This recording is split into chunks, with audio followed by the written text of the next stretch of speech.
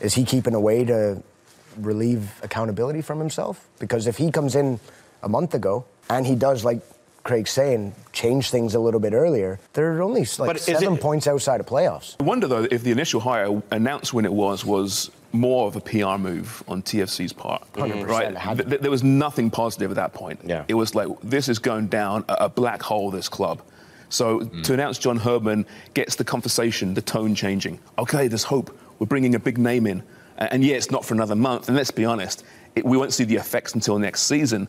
But to me, that's why it was announced then. And the timing kind of worked out. Yeah, let's announce it now, change the narrative, and then I'll come in at the end, sit in a press conference, speak to some media, learn a bit about this team, Craig, because, listen, he knows Terry well.